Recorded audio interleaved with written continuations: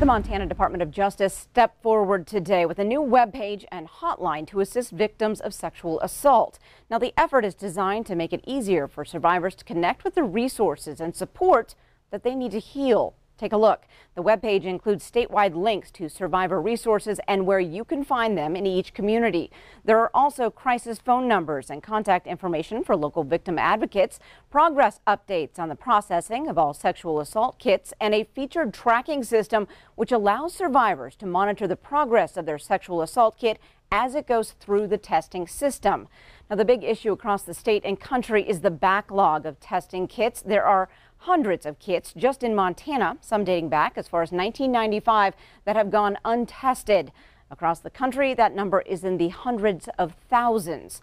We will have a link to the Department of Justice website by clicking on this story at ktvq.com. Jay. All right, thanks, Janelle.